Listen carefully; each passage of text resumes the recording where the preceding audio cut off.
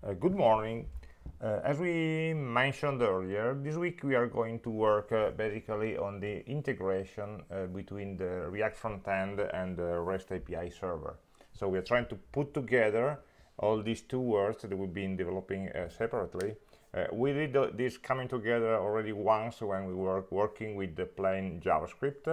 At that time it was easier because the JavaScript code, the client-side code, was just running on the browser. Right now React is also has a server component, so we need to be a bit more specific of how we can do that. I know that it's a question that many of you already had during the groups, the chats, and the labs. How can we put everything together? How can we call the REST API from our React application? This is basically the topic of the week.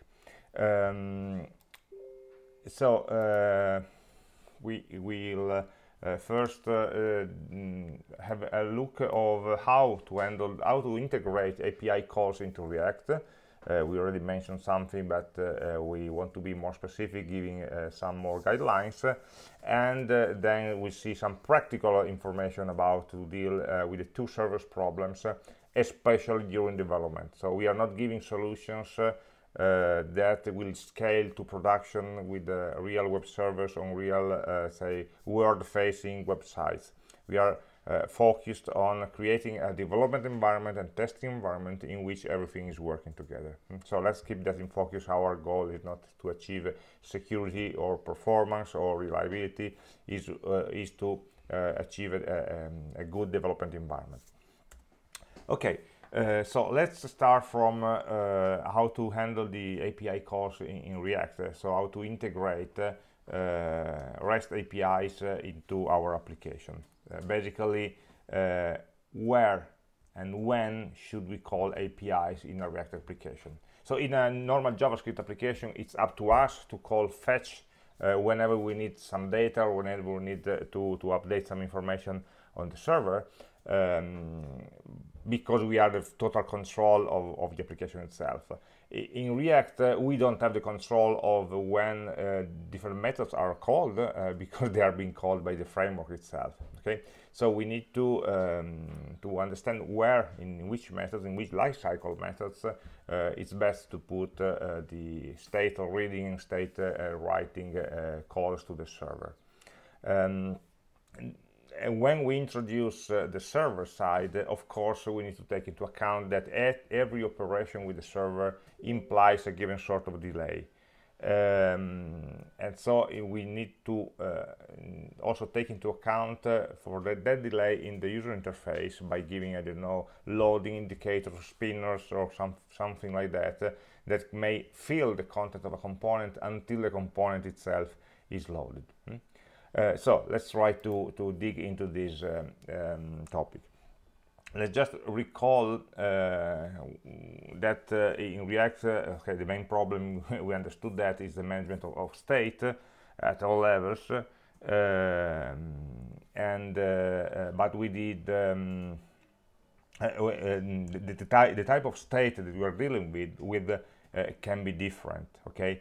In many cases we just have some presentation state or view state that, for example, the state for controlling the form component or something like that, which is not doesn't need to be stored in the backend because it doesn't need to persist until the next visit or even until the next web page.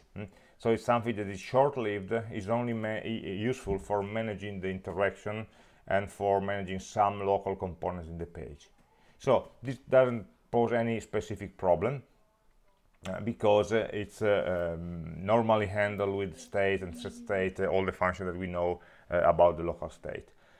The different topic is the entity state or the application state, so the state that is important at the application level, at the whole application level, where the source of truth cannot be the browser. Okay, because the real information will be in a backend, in a database somewhere. So the application should have, of course, a copy, a complete copy or a partial copy of this information, depends on the cases, and will manage that. But the real source of truth will be the backend server, And so every time the application starts, it should retrieve data from the backend. And then whenever the user modifies some data in the user interface, of course we should update our object, our local state. But this local state modification should also be propagated to the backend, so that the next time we visit the website, we can reload the new data. And this also creates a problem of synchronizing the remote state with the local state, which is a very hard problem to solve in general. It's not the topic of this course. It's more the topic for the course of distributed system programming, how to manage with all that kind of asynchronous updates without losing the synchronization.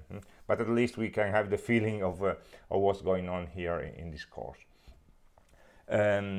And this application state is tends to be managed at the top level of the components. So if we apply the rules of state lifting, then what we will find that in most of the cases this will pop up to the top level or nearly to the top level components of the application. There are some solutions for managing the states with the other say, libraries that will add to React, but we are not dealing with those right now.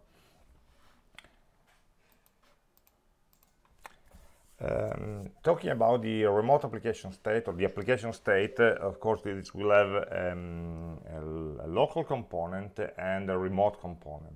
So the application state is also stored, or mainly stored, into the remote database, and we have the REST API in order to be able not to access the information, to query and to modify that. And in the React community there are two strange terms that describe what happens when we exchange information between the client and the server for the exchange of the application state.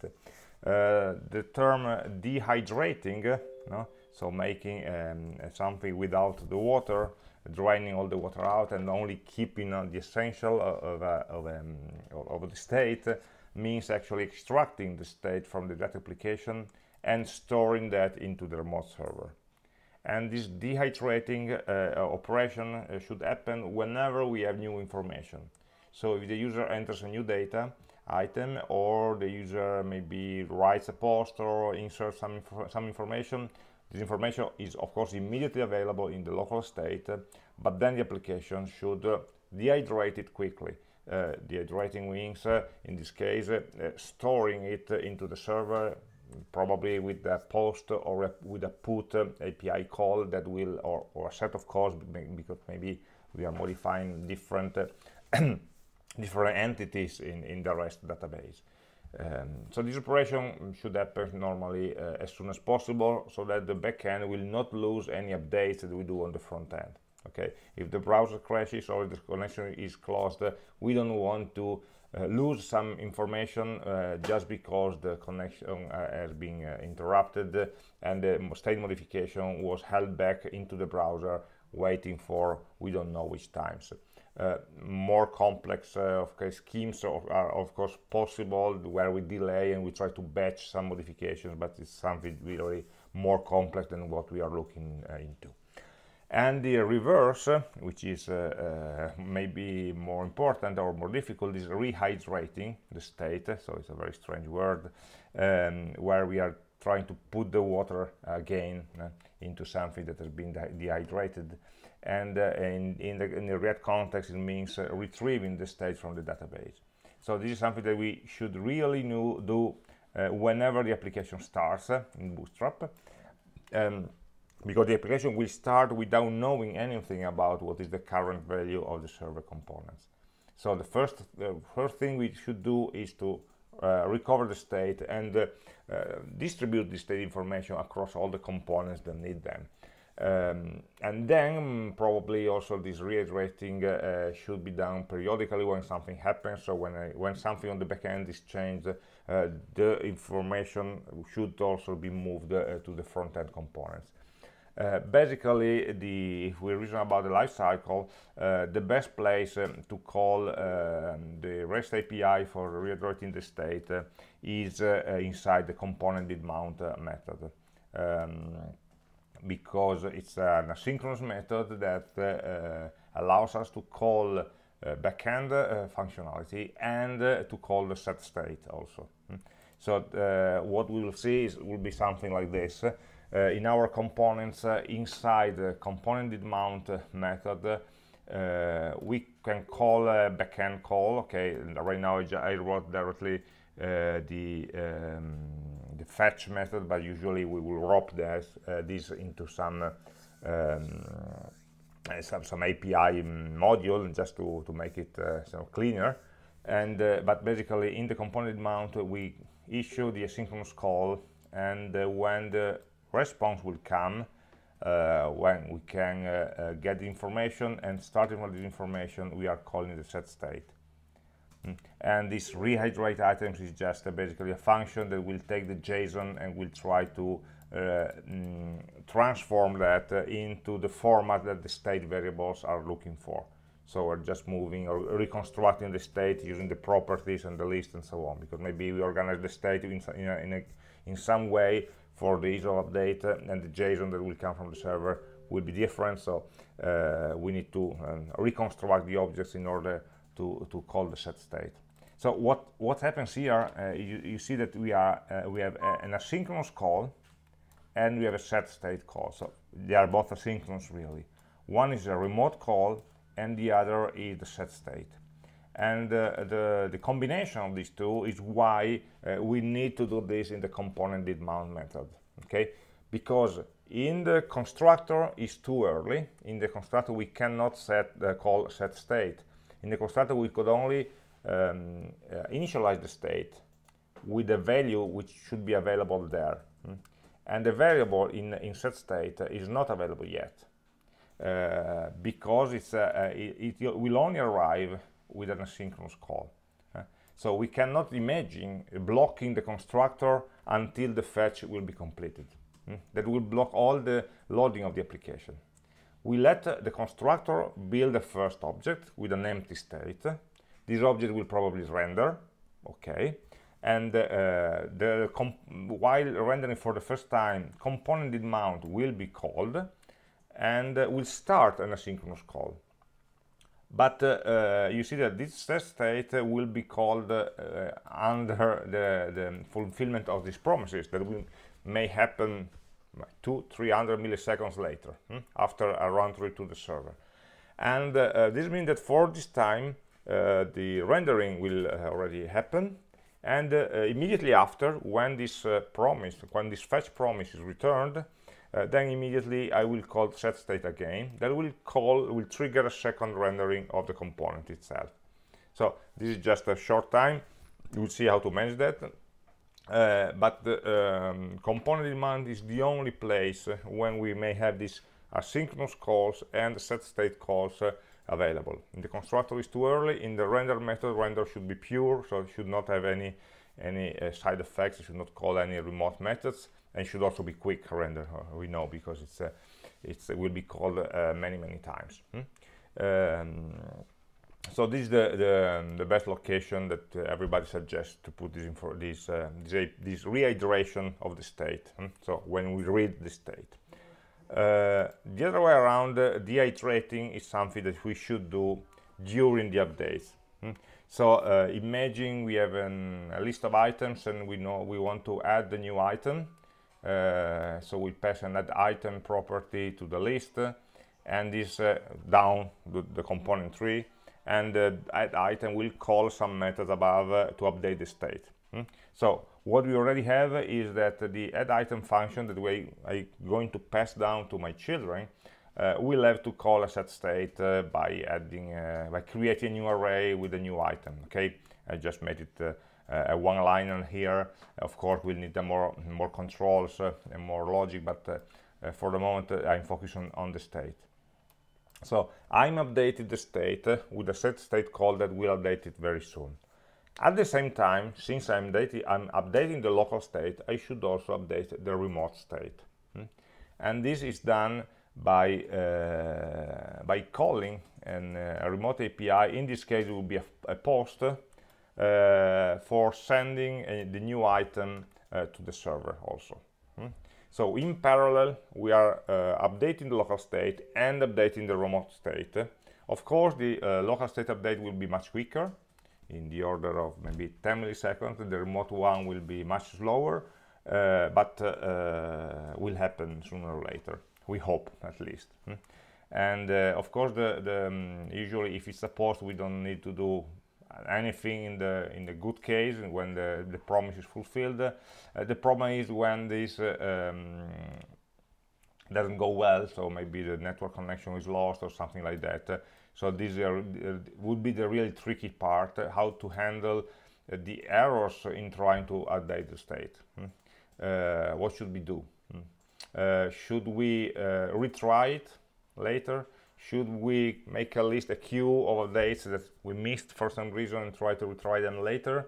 Or should we try to roll back the state by saying, okay, at this moment I cannot talk to the server, so the state update that I'm showing you was just temporary, I'm going back to the previous state. They're all possibilities, all of them are wrong. I would say there's no best way, there's no universal way of handling with this kind of connection errors.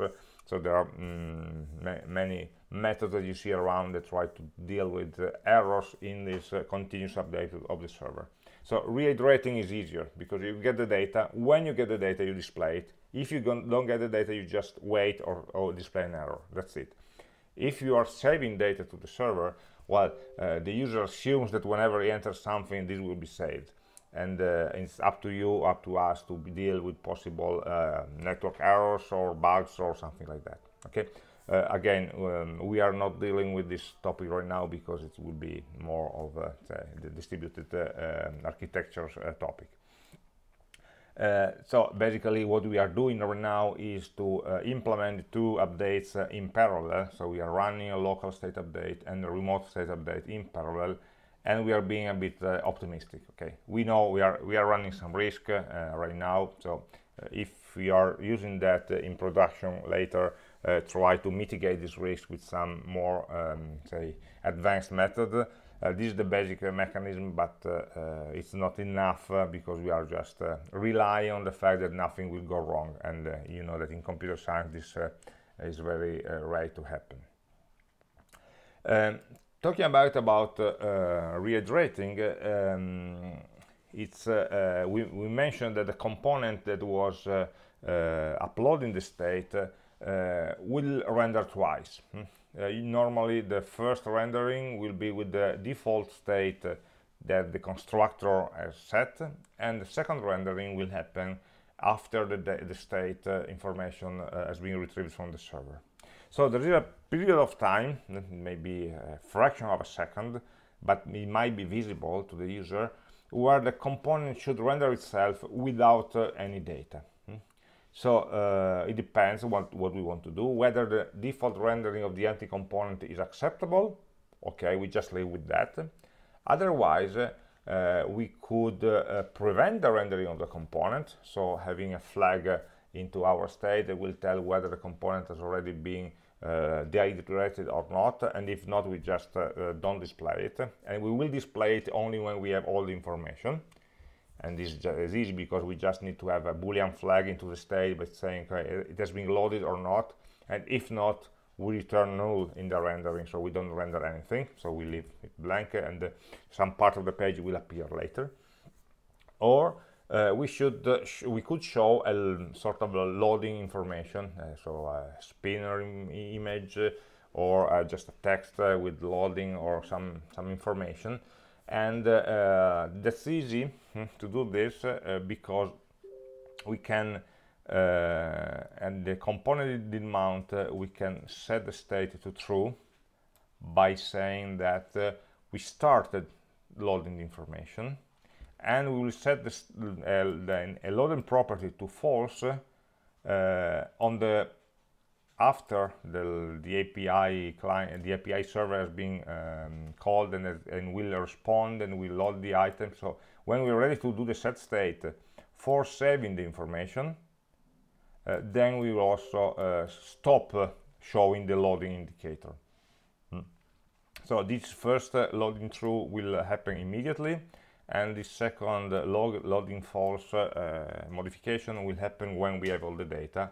And so this second will trigger, of course, a render, and this render will have information about the data that we were writing for. So we avoid rendering a complex component without the needed data. We just show a weight indicator. And so all the work will be into render, and that will just render a different component, a much simplified version, when loading is true.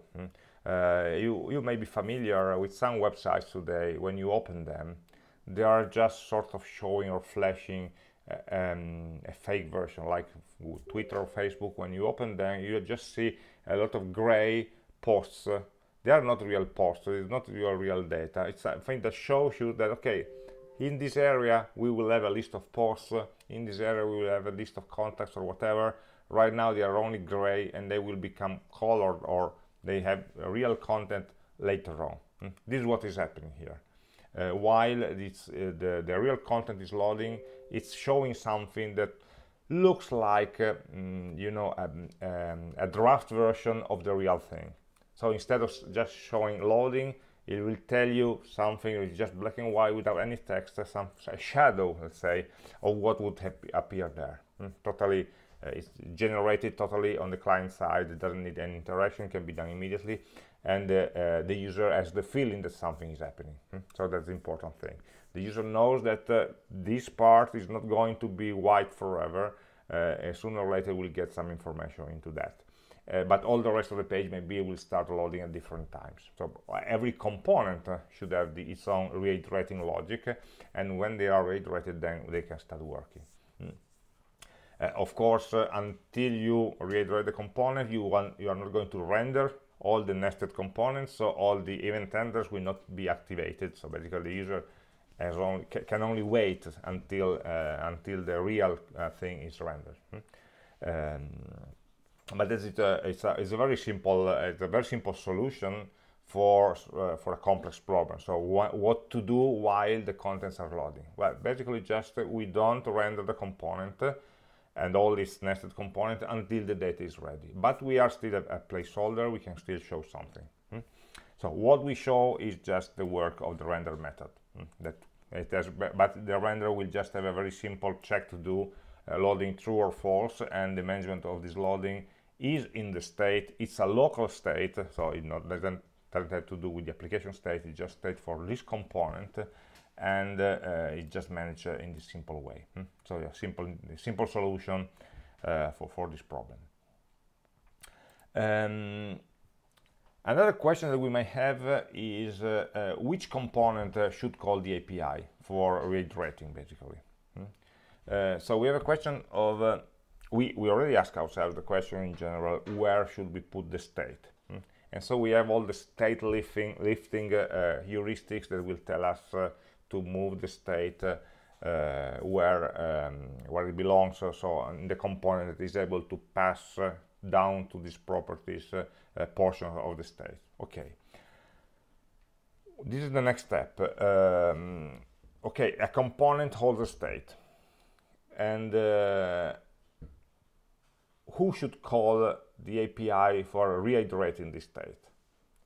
The component itself? Maybe it may be a solution.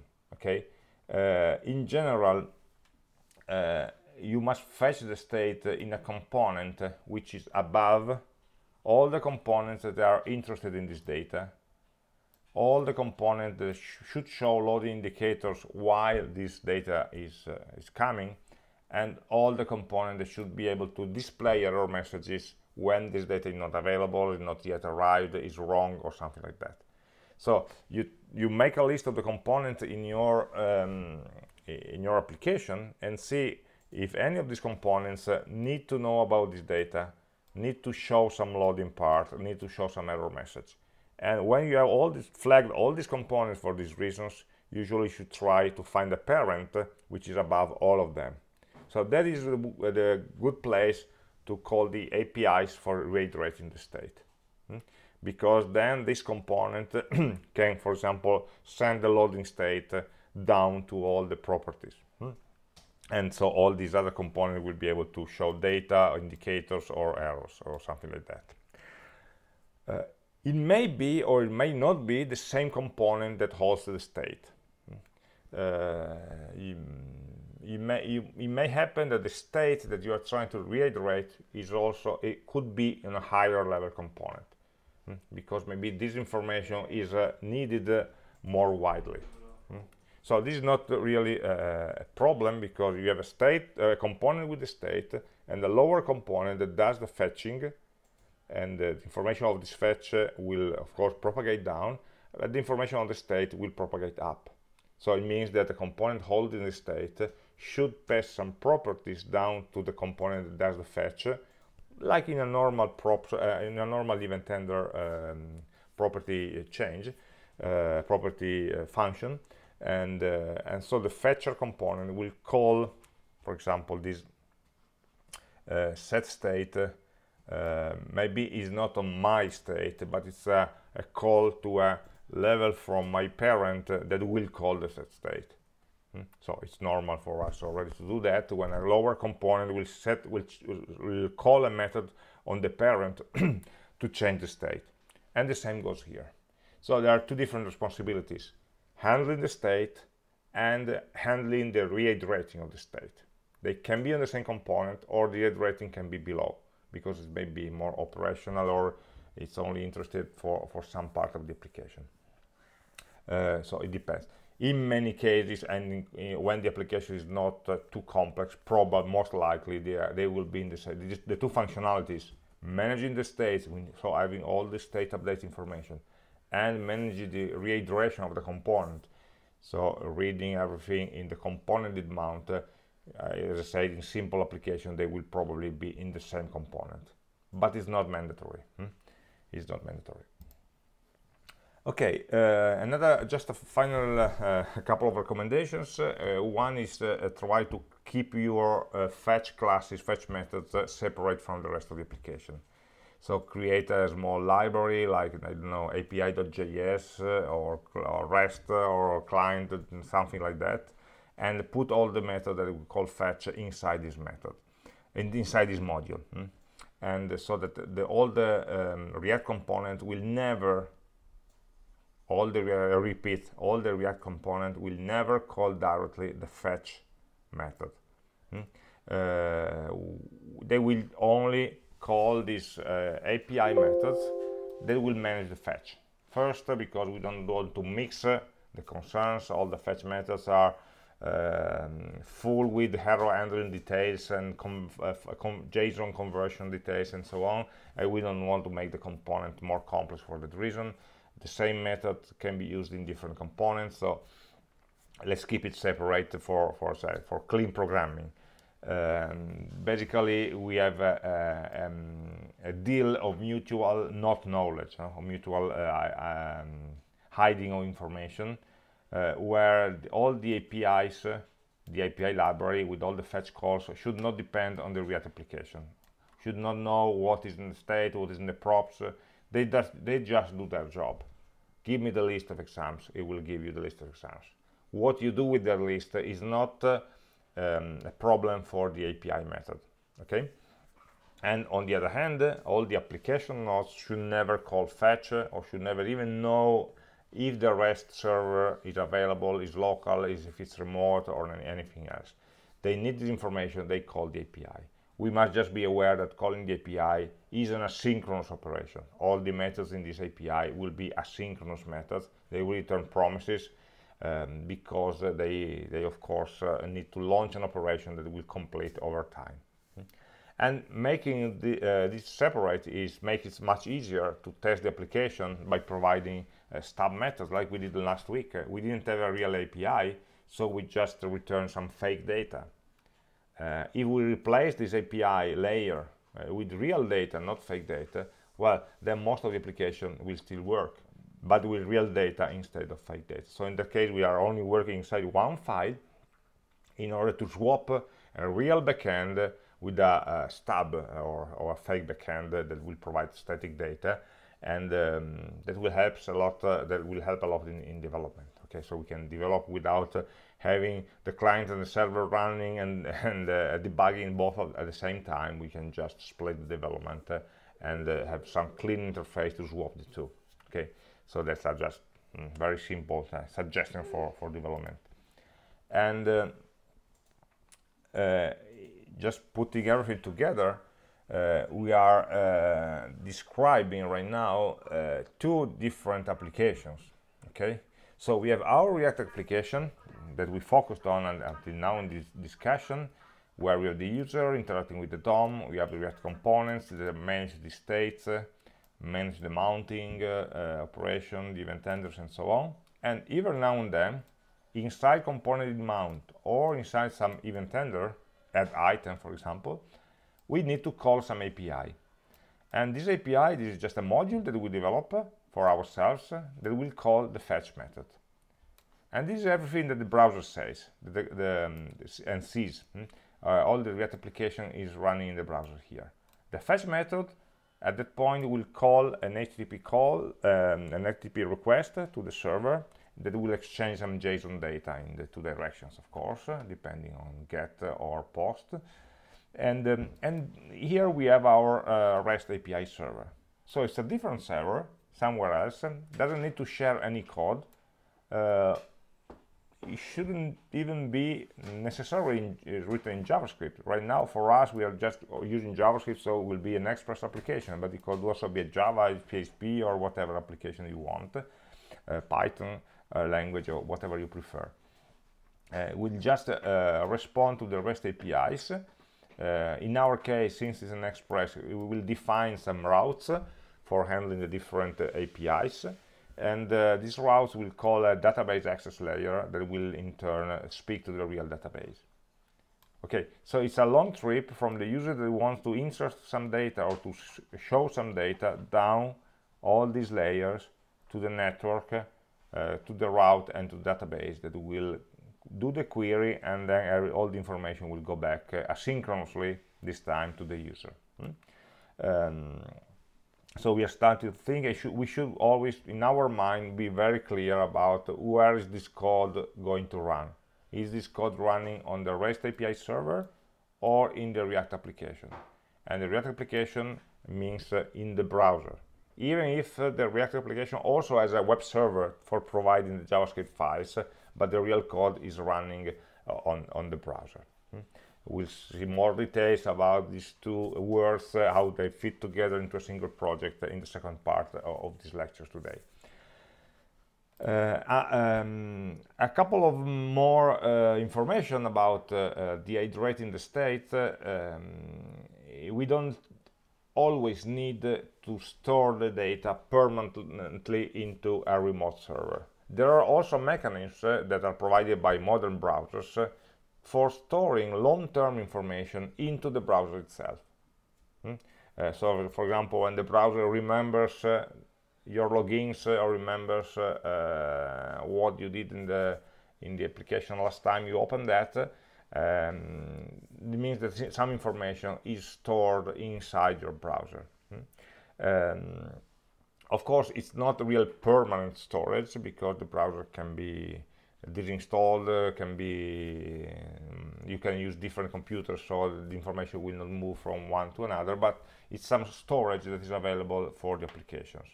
Basically, we already briefly mentioned that when we were discussing the browser object model. We have a local storage and a session storage. So there are two stores. They are just objects, basically. So key value stores, so when you can store the value to a given property.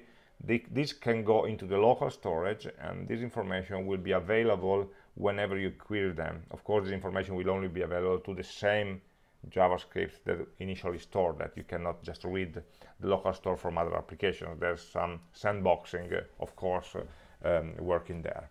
Or something which, and this local storage stores information until you delete it, or until the browser will clear the cache or whatever. The session storage is something that is less persistent. You store something in the session storage, and it only remains until you close the browser, basically. And closing the browser will just delete all the session storage, and it's more for managing the state of the local navigation or the current navigation. there is again a bit of a conflict, or where the real truth of information is. We have the React state, we have the remote state, and we have the local storage, which is in the middle. So from the point of view of React, the local storage should be thought as a sort of a remote storage, because it's a state which is not controlled by React. A change in this state, we cannot trigger a re-rendering of the component. So from the point of view of React, local storage, even if it's local in the browser, should be managed in the same way as we are managing the remote server. So again, I would imagine an API layer for setting, storing, and reading information in the local storage. Of course, the difference is the speed. The local storage is instantaneous. You can read and write as you read and write from an object in JavaScript. So you can store something there. It will go outside your React application. It will go inside the browser. But it will not be permanent. You cannot rely on that every time the user can delete the storage of their browser. And so maybe an intermediate level of information that will be staged there or saved there for a while, and because maybe it doesn't need to go to the server, or maybe it needs to go to the server later on, and so but we already saved it in somewhere safer than just the React state, which is highly volatile. So it's another possibility that we can consider in more complex scenarios where we have different layers of storage, different layers of persistence. Some is local, some is remote, and we can update the both. The real advantage here is that it is synchronous and fast, and so we can also use that for development. So we may have an API layer which only works with the local storage, so we can develop the application, and then we will swap it for the real remote API. If we keep the API isolated, it's very easy to do this kind of swaps. And this also brings the other topic, which is data caching. So this kind of local storage or the application state or the application context can be used for caching some data from the server. It means that every time a component needs to do a get on the REST server, it will incur, of course, a time penalty, because it will go to the server and make a request and so on. And so the idea would be, if I make a get, I can also store somewhere the result of this get, so that if the same get needs to be redone later on, I already have the response. So having a sort of a storage of recent queries. Of course, the get queries are idempotent, so it's safe to do that. You cannot do that with state modification methods, of course. But with the reading methods, you could store some information locally, and the API layer will first check whether the information is already available, and only if it's not available, it will call the server. So we are trying to, in a way, to save some calls from the server. Where do we put this information, this cache? Well, we can put that in the local storage of the browser. We can put that into a special component that we may store into the context. For this can be one used for the context, or or just in the local state. So we can have one component that holds the history of the calls, which is not really used into rendering components, but is being updated or read by the component that wants to do the fetch, actually. So there are several solutions for this. So it could be tempting, say, okay, I don't want to lose much time during the same request over and over again, but it's also dangerous. So remember that one of the hardest problems in computer science to get it right is the synchronization in asynchronous systems, in particular cache invalidation. So cache invalidation means if I'm saving the results of a previous query, who tells me whether this result is still valid or not?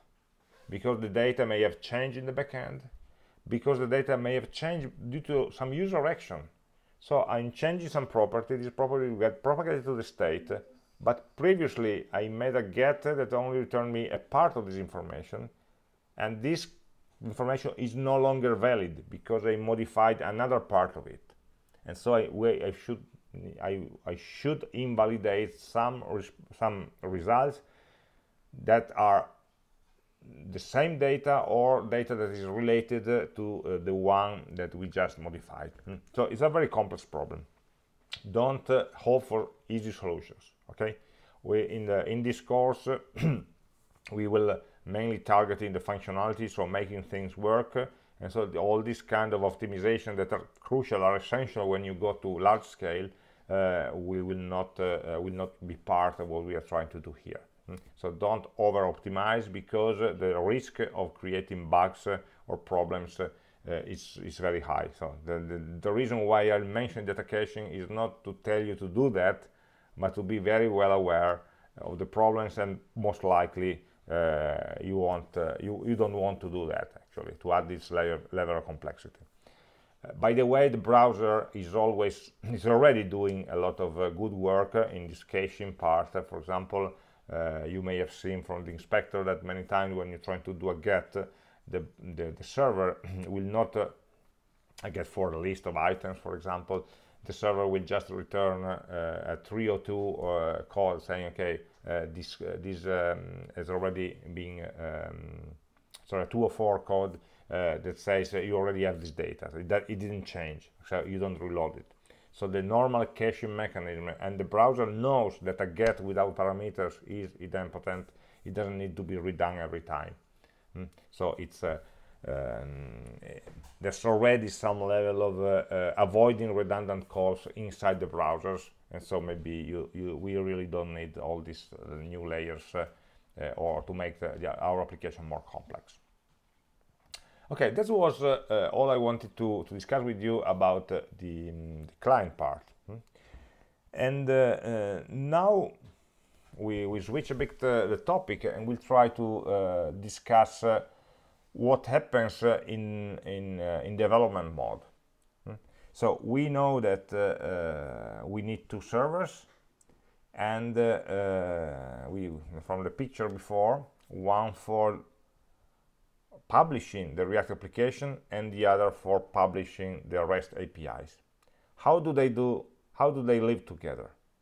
Okay, and this I will try to see this from a very practical point of view. Okay, again with the focus on development and not in production. Okay, so I try to help myself with a couple of pictures. This is our browser that contains the React components, and we know that right now this component will call fetch either now and then inside the API modules that is called by component in mount or by some event handler. Okay, that's normal. And this React application doesn't is loaded from a server, of course. Is the localhost 3000 port that we are connecting. We didn't discuss much about what happens there. We just click when we do an npm start, and we just click on or the browser will just open, and we are interacting with the application. We know that the application is running in the browser, so we didn't really care until now what happened on the server side.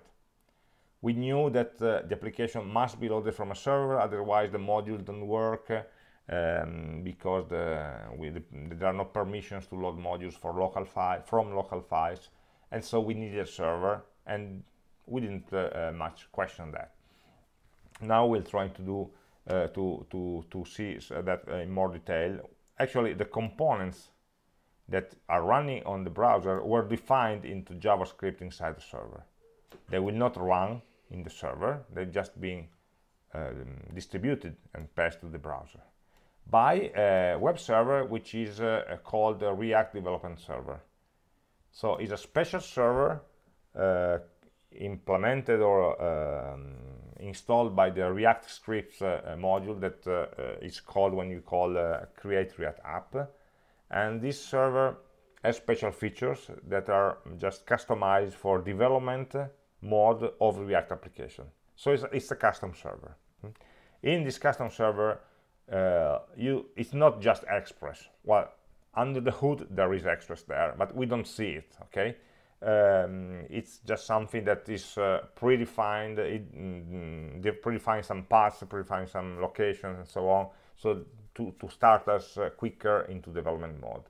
And so actually you cannot write, technically you could, but you don't want to write your own routes and customize how this is working. The routes for the home page, for the index, for the app.js are predefined inside this development server, and so we don't mangle with that. It's just for us a black box that we're able to start to bootstrap our React application. And it has a lot of nice features like the live reloading and so on that we'll discuss in a moment. So this is what we were doing. And on the other hand, our application, when it calls fetch, we know that it will need to talk with some other backend server, which is different. We called it the API server or the REST server, and usually we learned how to implement that directly with an Express application, and we're running it directly by running the JavaScript file for the index.js or server.js, how you want to call it, which contains all the routes for serving the API calls. And this server has nothing to do with React. It doesn't understand JSX, it doesn't understand the React components, state management, anything the React ecosystem. It's the same API server that we developed 3 or 4 weeks ago, and it's only able to respond to REST calls. So to get and post methods, and will deliver data and exchange JSON information. So the two are really two different beasts. They have different goals, they have different internal architectures, and they are not the same, basically. So we need to live with the fact that a React application, a real React application, in some way has to make these two halves live together. The half that is used for serving the React application, and the half that is going to serve the REST APIs. How can we organize our work to make all of this work? Do we try to put everything into one server? So in some way we try to force the APIs into the React server, or force the React components into the API server, or we live with two separate servers. There are different choices. We'll see some of the alternatives. The solution to the answer to this question will be much different whether we are in development mode or in production mode, especially from the convenience point of view. In development mode, we want something quick, easy to modify, possibly with hot reloading modality and so on. For debugging capabilities, step-by-step execution, the logging on the console, and all these features that we need during debugging. During production, the main point will be security and performance. So we don't care about debug, we don't care about time for deployment, and so on. So they are really two different worlds. So the answer to the first question, how do we organize the two servers, is highly dependent on whether we are in production or in development. Our focus, I repeat it maybe for the 4th time, but it's important to set the context. Our focus is the development environment. And we'll see that there are some tricks in the JavaScript sandbox, the so-called cross-origin limitation for security reasons, that will make our work, our job, a bit more complex. Not much complex, but a bit at least. So we need to be aware of a couple more steps. Of course, the possibility of thinking about two different servers is, on one hand, it may be useful for separating the load, because there are two different parts of the application, two different servers with different requirements also. The React server will probably have volumes of clients connected, but after the initial serving, it doesn't have much to do. The REST API is linked to a database, so probably it needs to receive more computation power, but on the other hand, it doesn't need to manage all the user interaction. And so they have different requirements. And this split architecture has also another advantage, that this API server maybe is not the only one. We may have many servers for different parts of the application. The React application may pull data from different API servers. It's not a problem in this architecture. This also implies that the API server may not even be our code. Maybe some public server that will offer some capabilities that we can call over the internet. So it's not just for our backend, but may allow us to access servers or services from somewhere else. We'll analyze in a bit more detail 3 possible solutions that are summarized by these 3 pictures, and one solution where the browser will interact with 2 different servers, so something which is much similar derived from the picture that we saw before, that runs normally. It's a bit more complex to set up because we need to take into account the cross-origin stuff. Sorry. There's another solution that I show here in the right, where the React application server has a very nice feature, that because it integrates a proxy server, so it will allow us to run the 2 servers, but from the point of view of the browser, it looks like it's interacting with only one of them. And in the middle we have the more complex maybe solution, where all the React application is just bundled into static files and is being served by another web server. So we are getting rid of the application server. This one will be more, and is the last one that we'll consider, is more towards the production environment rather than the development one. I'm already saying that at the beginning that our favorite solution will be this one on the right, okay, using the proxy server, and it will be the one that we prefer to use during our exercises and also during the exam, because it's the quickest from the point of view of development. It's the one that has less requirements for the development point of view, and it's faster to implement actually among all these 3. So we have a look at each of them, but we just remember that our favorite one will be the one with the proxy, which only runs in development. That will also help us to remember that what we are doing here is mainly for the development environment, not for production. So let's start from the first, for discussing the first solution. The solution is running 2 separate servers. And so we install an application server for serving the React application, and we run it with npm start, and we have a REST server for hosting the APIs. These will be 2 different servers, and from the HTTP point of view, this means that they should run on different hosts, or if they run on the same host, maybe in localhost while we are developing, they at least should run on different ports. You see that here I have 3000 or 3001, and of course here in the API server we are defining all the routes for the get and post and put operations.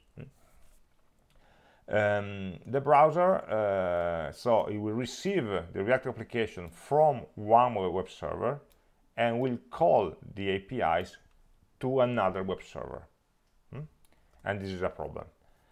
For the development point of view, we don't need to know anything more than we already know today, because we just start a React project that will just internally call a fetch method to a different server that will be started separately. So we have 2 terminal windows. In one window we start development projects open side by side. On one of the projects we are just starting the server, the REST server. On the other we are just starting the React application. The browser will be started by the React application, and initially we'll get information from the React application here, and later on we'll just talk with the server.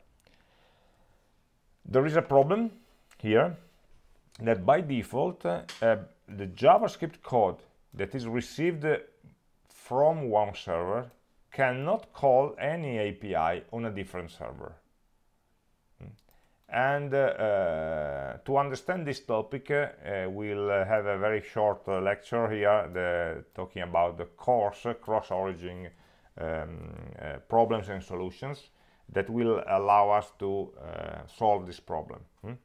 My suggestion for you now is to maybe stop this video and go and have a look at the course short lecture, so that you can understand what we are talking about. And in the next slides we'll see how the solution is in practice implemented. So if you want to see the solution in practice, you can see the next slides. If you want to understand what is happening, my suggestion is also to have a look at this short explanation of the course standard. So in a few words, it's a security limitation. What are the good and bad points of this solution? Well, it's easy because we already know how to deploy these servers, we already know how to run them. We can run 2 or 3 different API servers on different machines. There's nothing that limits what we are doing.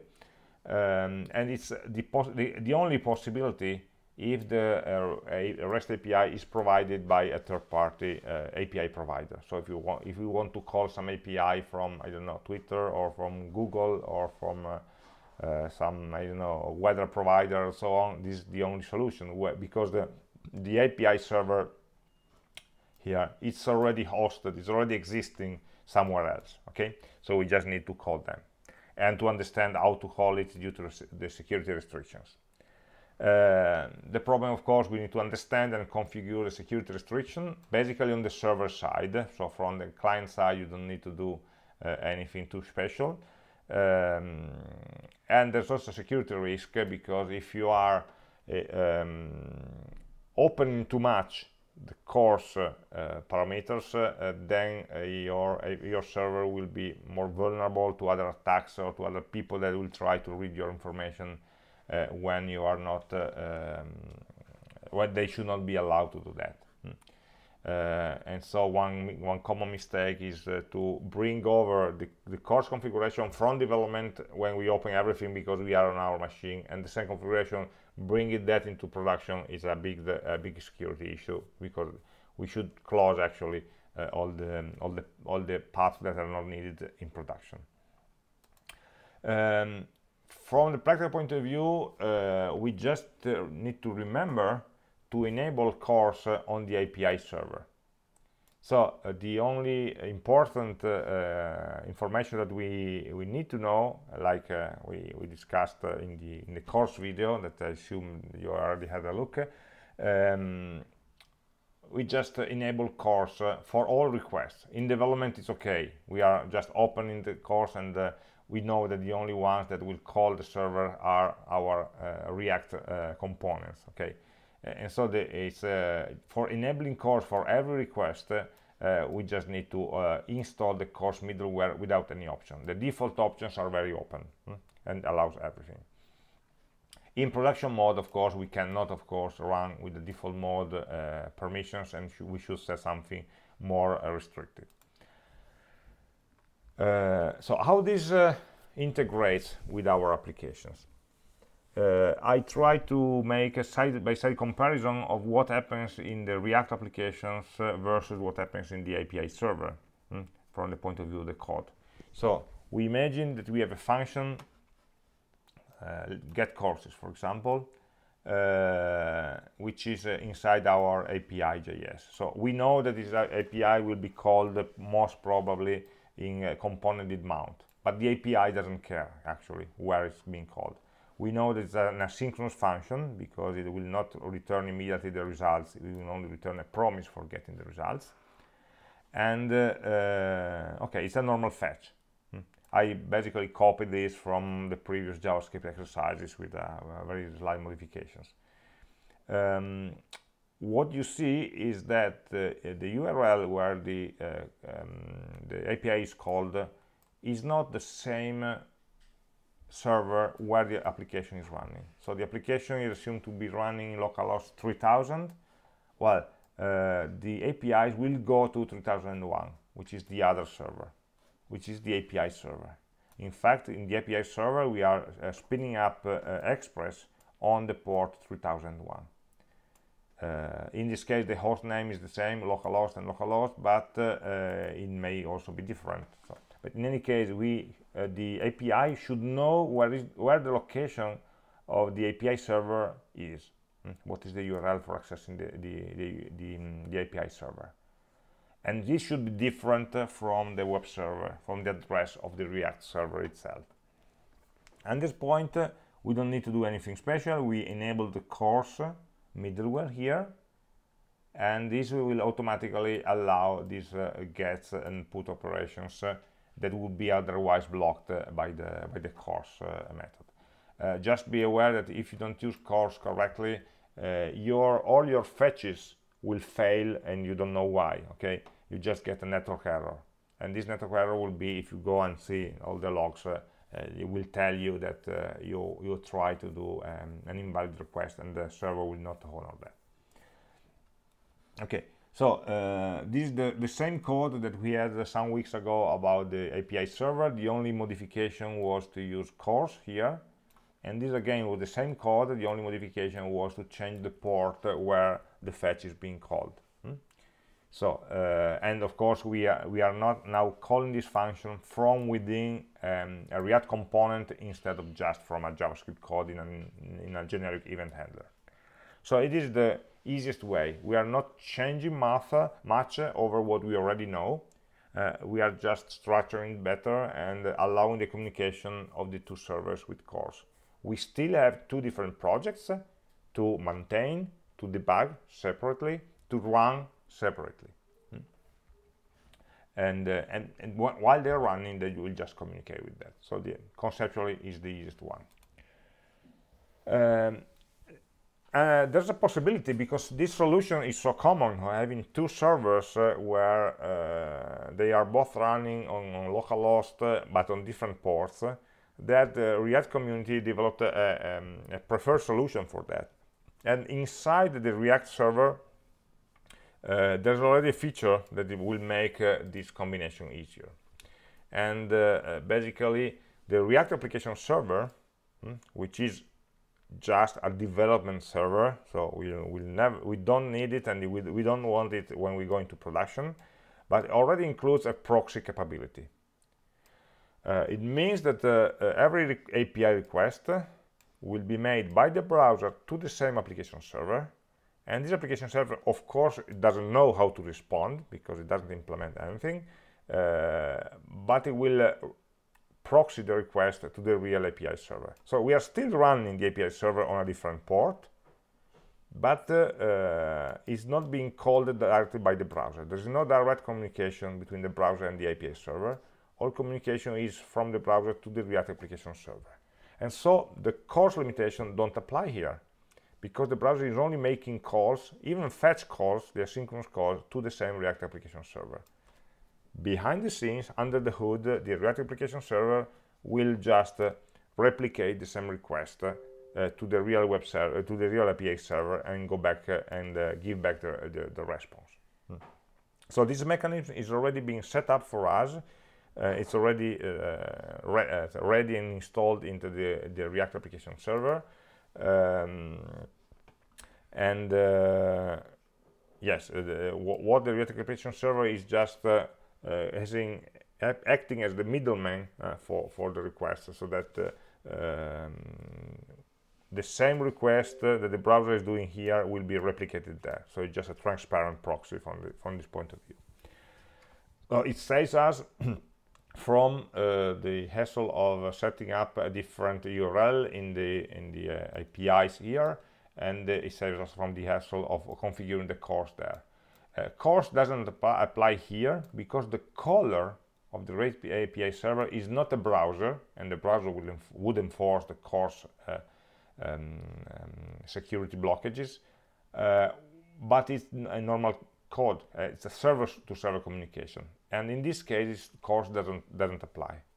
There's no course handling into normal calls between different servers. Only the browser is very careful about the course security. Why is that? Of course, because the browser is running in the wild on users' machines, and so we need to be very careful about what capabilities we do to the browsers, while this proxy is running on our development machine, so it cannot, it's totally under our control, so we don't need to enforce more complex security filters. So that's good. And also good, and maybe better, is that it's very easy to activate. We just need to add one line into the package.json of the React application. So create React app already creates all the projects with all the directories, folders, app.js, index.js. It's already been created for us. And there's also a package.json file created automatically by the create React app script. This, if you just add into this file the specification of the proxy, well, then the next time you start a React app, it will enable this functionality, and so it will start proxying all the requests. Of course, it will only work in development mode, because it only works when we are using the React development server, okay, where that includes this proxy.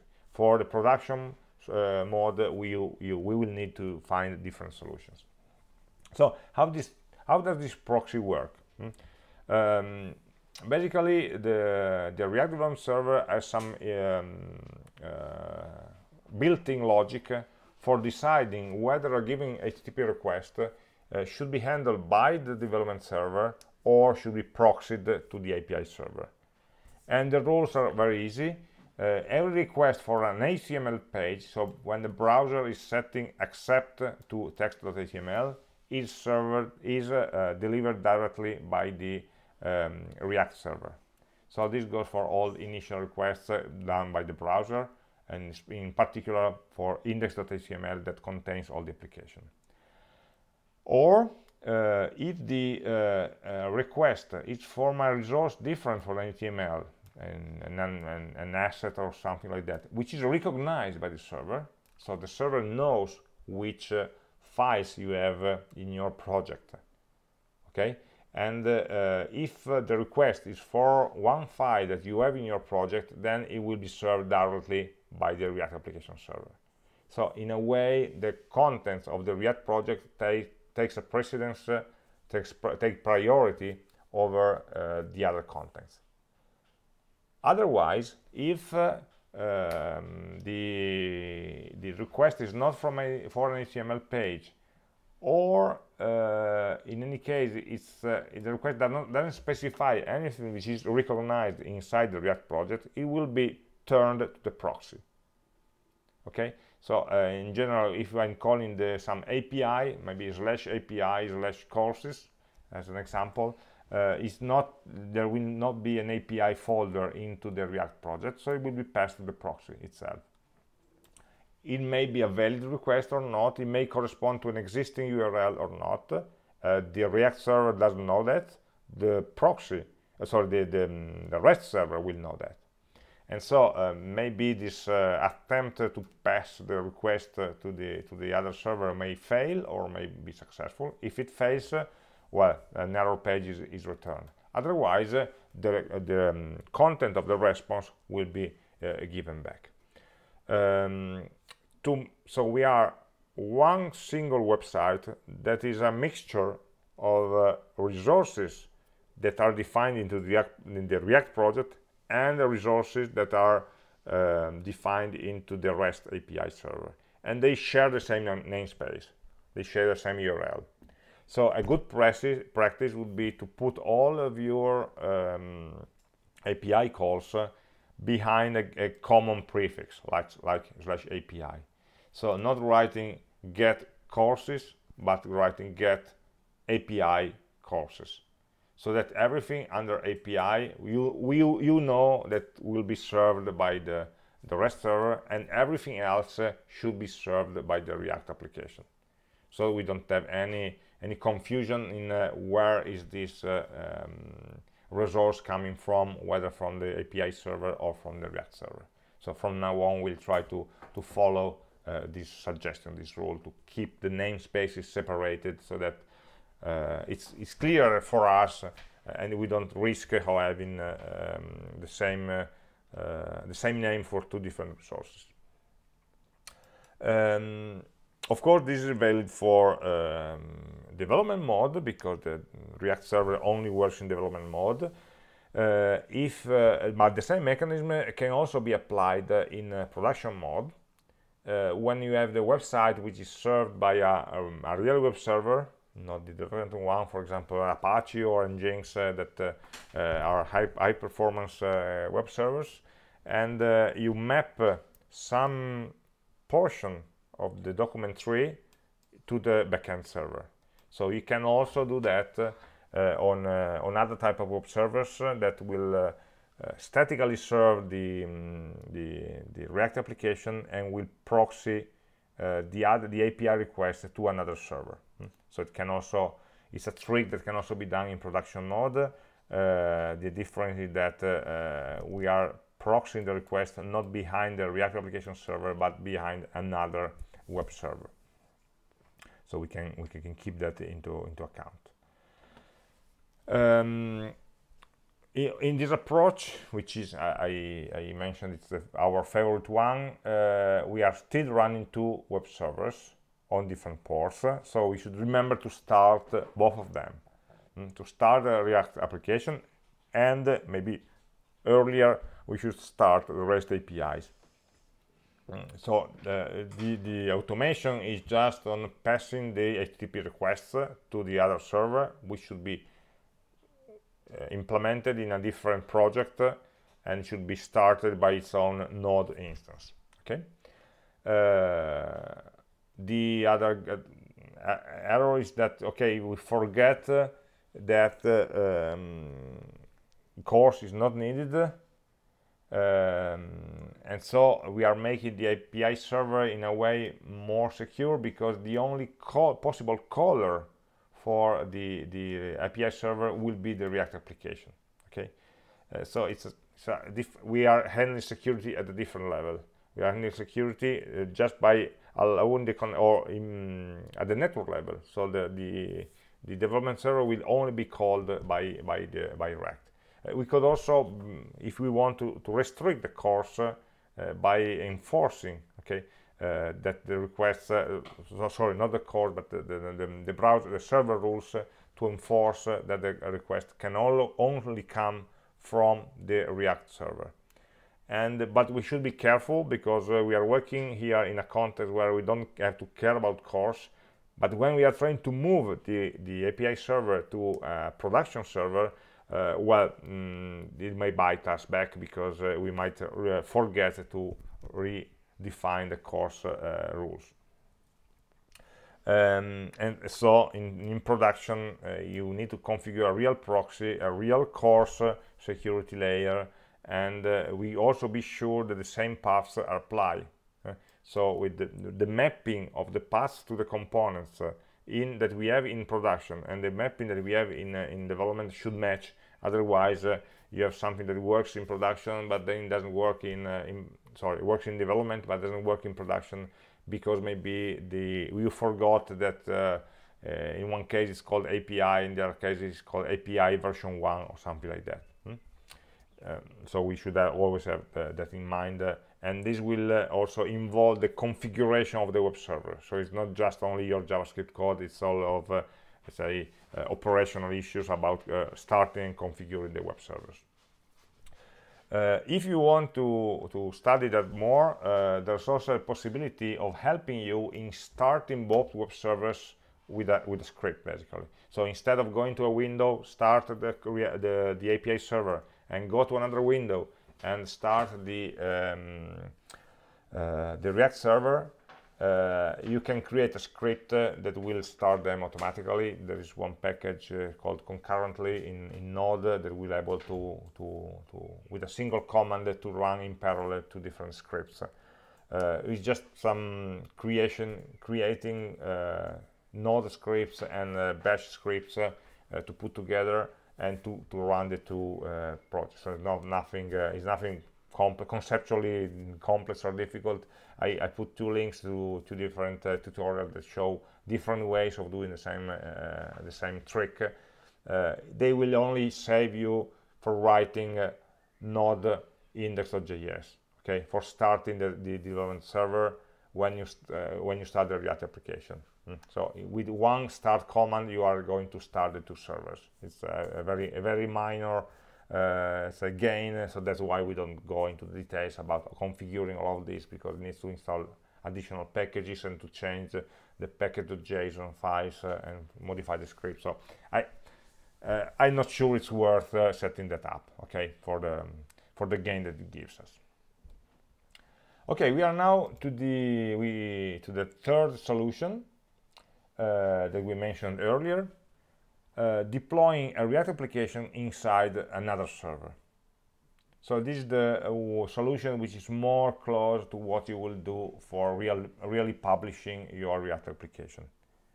What we are trying to do here is to reconsider the fact that React runs in the browser.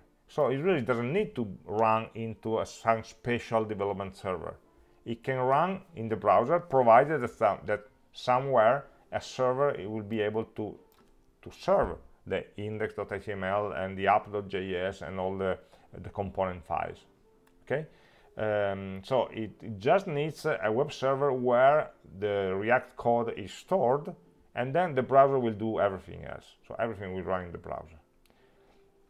And so all these files consisting of the React application can be moved to any server that we like and can be served from there. Of course, we cannot just move the project as it is, because the project maybe is written in JSX, and we need to translate the JSX to plain JavaScript, and so we need in some way to transform the code into something that can be run directly without the capability of the React development server.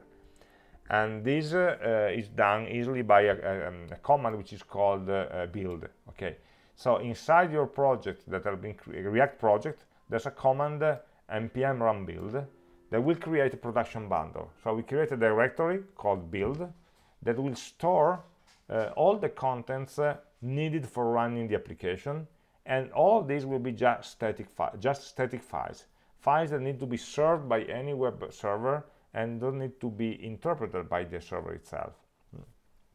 And so we can take this bundle, which is a directory with some files in it, and move it somewhere else. For example, into an extra web server, maybe also the same web server that we use for the REST APIs. So it's a way, it's the opposite solution. Sorry, it's the opposite solution to what we did before. Before we were trying to hide the API server behind the React application server.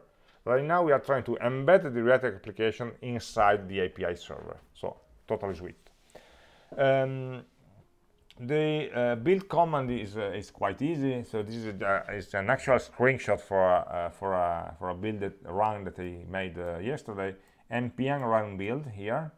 This is what is printed by the command, so it will take 1 minute or less than that, and it will take all your project and will create some file sizes here, and some files that are called main with some runtime main and 2.1. So there are files with a hash code in their name, and there are JavaScript files. All these files are being compacted, minimized, uglified, and so they are really not readable. No, if you try to open them, it's really unreadable. But what happens is that these files are copied under this new build directory. And this build directory will contain this file that assume that this will be a React application served from the root directory of your website. So you copy somewhere where the build directory will be the document root of your website. If the React application is not published at the root, you can change that by changing. It also tells you that you can change the package.json. There's an attribute called homepage. You can change that so that you are telling the builder what is the name of the directory where the React application will run. Okay. At this point, the build folder is ready to be deployed. It also tells you to go to this link to find more information. Actually, this link is not working anymore, so this is the link that you should really go to if you want more information. And this is what we are trying to describe also in this part of the lecture. What does the build command do? Well, it does a lot of magic behind the scenes. Most of the work in the building is done by the Babel package, which is a transpiler from JavaScript to JavaScript, and Webpack, which is able to combine together different modules. You imagine that our web application is full of JXX, is full of new JavaScript syntax that may not be available in all the browsers, and so Babel will translate all this new syntax into basic JavaScript code, and the kind of translation that it should do are defined into some properties. If you open the package.json file, you just look at the production property, it will describe which browsers you want to support in production, and so we'll do all the necessary translations for supporting those browsers. So it's a very declarative and powerful mechanism where Babel will know what to do to translate your JavaScript code. You can write thinking of a 2020 browser, a modern browser of this year, and Babel will take care of polyfilling everything that is needed for running also on older servers. And how older should be the servers that you want to deal with, you decide it by specifying the browser properties here. Okay, and then after transpiling, Webpack is packing all the files together. So whenever you import a module, Webpack is just taking the source of the module and including that in the same JavaScript file. So we have one big JavaScript file that will contain your code plus all the modules plus all the React code and so on. And we'll prepare an index.html that will load all this JavaScript. So what we have in separated in many different small JavaScript files right now is that it has been compacted into one single file where all the spaces, all the new lines have been removed, many function names are being shorted to one letter and so on. So it's something very small. And this content does not depend on anything else. It doesn't depend on the project, it doesn't depend on the application, on the React application, on the script, on any scripts. It only contains the necessary modules and can be moved anywhere. Of course, this also means that all debugging capabilities are removed. So this is just a black box that you can move and publish it somewhere and use it.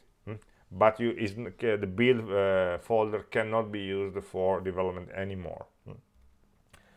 And in particular, if you want to host this build into the Express server, well, it's very easy, because you just go into the Express server directory, you copy all the content of the build folder from the React application, wherever it is, you copy into a build folder inside the API server.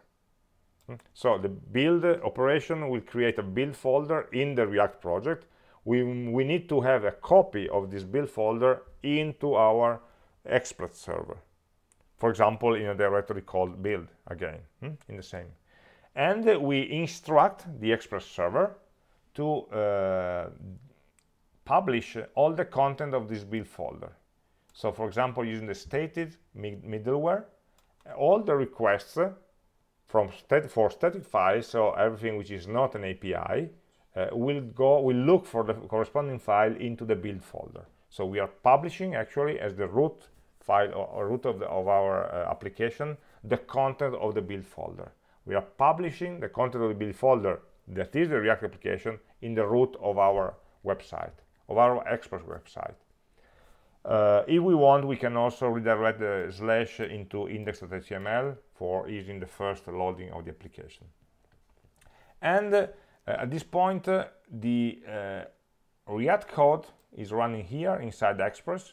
So everything is being served by just one web server, the Express one, the API server. And so in the application, we can just call locally these routes.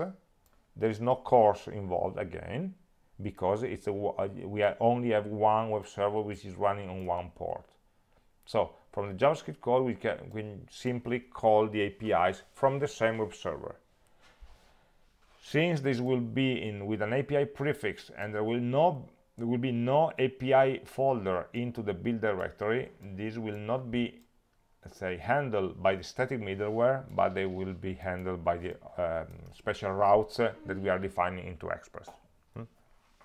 So this is another easy way of solving this problem. I make a build, I publish it into Express, and I just instruct the static to serve those files to whoever requests them.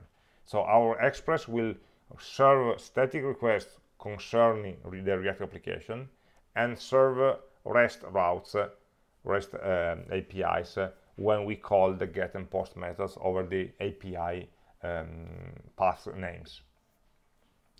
Of course, again, it's easy to deploy anywhere. It's simple. We just build and copy a copy folder. And in this case, you can use this mechanism also in production, because if you have already an existing web server in any language, not necessarily JavaScript, not necessarily Express, in any web server that will run your APIs, you can also configure that to serve statically a given folder. So this mechanism is also working in production in more complex cases. And the JavaScript code, thanks to all this polyfilling and transpiling, is able to run on every web server. So all the cross-server issues that were a problem in basic JavaScript development don't apply here, because they're being solved by the backend without any performance cost at runtime, because we are doing all the transpiling at build time, not at runtime, not while you are.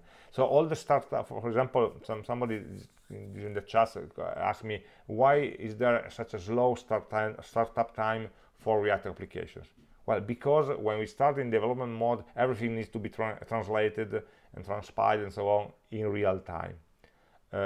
In production mode, there's no delay, because all the code has already been translated, and we can it will run immediately. No? There is no overhead for supporting all this new syntax. So the build actually is already the code that you want to run in production. Of course, the build cannot be directly modified. So if you modify one semicolon somewhere, you need to, in the React application, you need to save the file, debug it in development mode, run the build script again that will create a new build directory, copy the content of the build directory onto the application server, onto the Express server, and reload the Express server with by closing it and reopening it, or by using nodemon for keeping it refreshed, and refresh the browser. So every time you modify one character, you need to go through all the build, copy, restart, and refresh cycle. And so while your development is a bit cumbersome, and so it's not very recommended. It's good for the final touches when the application is finished. Then you can deploy it and just everything into one project.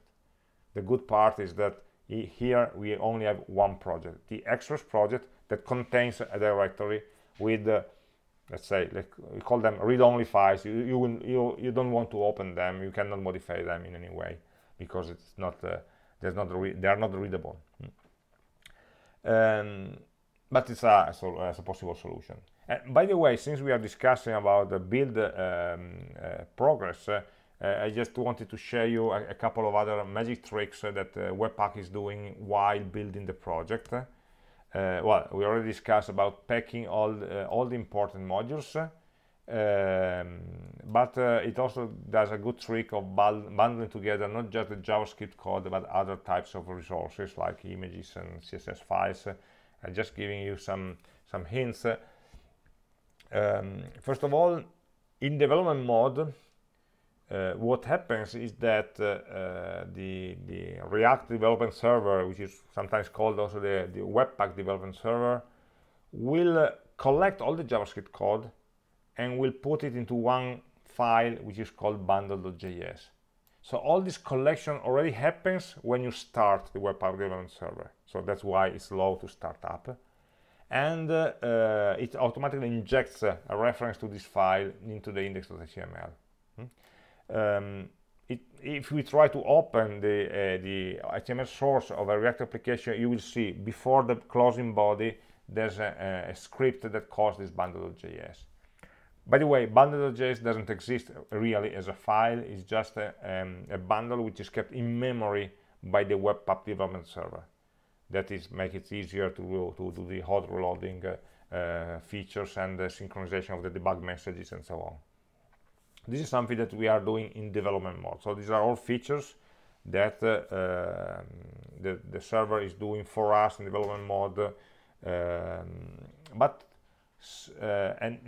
In this case, it means that all the code is in some way pre-processed by Webpack before running, and this enables handling in a special way some imports. For example, you may have seen from the examples from the basic project that is created by the Create React app that there are some strange imports. You can import an SVG, you can import a PNG. What does it mean? Well, of course, it's not the real JavaScript import, because we are not importing a JavaScript module. But it will, in some way, read the file and include it in the bundle. So when you are importing something in this way, we are instructing Webpack that we need this file in production. And so this file will be copied into the bundle or into the build directory under a static folder. And it does something more, because if the file is really small, it doesn't even save it into the static files. It just embeds the code inside the JavaScript. So you can have an inline reference to an image if this image is smaller than a given threshold. So it's a way of referring to the image with a JavaScript identifier instead of a string, and at the same time to instruct a Webpack that we need this file in production, and so please put a copy into the build directory. We can also use the import for style sheets, and you can, in every component, you can import the fragment of style sheet that you need, and all of this will be put together into one big CSS file. So instead of creating one big file, you create many small files. Every component will declare the classes that it needs for itself, and will be imported in the right module, the right component. So in this case, the Webpack is putting together only the CSS files that are being used by our components, and then it will concatenate them into a single file. Again, we are stating the dependency. We are saying, okay, please, when running the build, copy also this file. So we are instructing that we need this file in production, and we will not have this file specifically, but we have one big file with everything inside. There's another syntax for importing CSS, which happens when we import from a file called .module.css. So if we call the file with a module CSS extension, it will be imported in a different way. Actually, it will not just be concatenated in a one big CSS file, but the classes will be renamed. Will be renamed with an identifier which is unique to the component instance. So in this way, we can define class names in CSS which are unique to this component. And so we don't run the risk of using the same identifier, I don't know, important, urgent, main content, and the class of a div.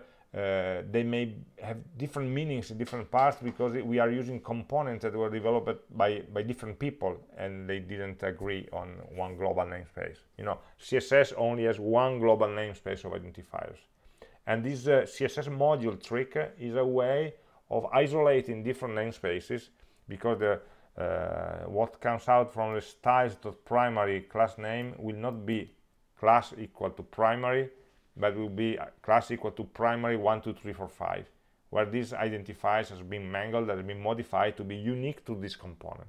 So in this case, you can use the same class name in the different components, because you know that it will be renamed to be, say, unique and avoid any conflicts. So these are sort of advanced say topics. This will again concatenate everything into the big CSS file, but before that it will just mangle the names. We will just renames. So all this importing is optional. It's optional because the traditional loading, so loading a style sheet with a link or loading an image with image inside the rendering method will still work, of course. We need to load that from the public directory that will be also copied. All the content of the public directory will be copied into the build directory itself, so it will still work. But if we use this new, say, more advanced type of semantically advanced type of imports, then we have all the benefits of minifying and bundling together all the scripts, all the style sheets, and so we will reduce the number of network requests and also reduce the size and the load time of our application. If there are missing files, you detect that at compilation time, because the import statement in JavaScript will fail. So you don't wait until you run the application and click on the link to see that an image or a style sheet is missing, because when you just save the file, you see that there's a missing file. The import will fail, and the import is made as compile time, not at runtime. So you will find much sooner the possible name problems, missing files, and so on. And all the file names already are, you saw that in the build directory there was some strange name like main.12345. These are hashes that change every time you rebuild the project, so you never run the risk of forgetting to clear the browser cache, and so we are wrongly loading the old version of the website. So it's something that when you copy a file with a new version with the same name, you should also instruct the browser to reload, force the reload, because otherwise the URL will be the same and the file will not be reloaded. In this case, all this renaming will also save us from this kind of problems where we change something but we don't see it change in the browser, because we are also changing the names of the files. So all of these details and also many more is what happens when you build a project using the Webpack, and we'll try to exploit this. Fortunately, much of this is automatic. We don't need to care about that. We don't need to be really aware of all the details of what is happening. We should basically rely on the fact that it's being well configured, and the build process will give us everything that is ready to run without any strange dependencies. Everything is packed there. Okay, so as I mentioned before, we will work with this architecture in mind when we want to go into production, having something ready to ship. But in the rest of the course, we are basically working with the development proxy for the ease of the development, and we don't need to run through the build process every time. Okay, so we can use all these import mechanisms that we saw. They will be resolved at launch time and not at build time, but in development mode we also benefit a lot from all the live features.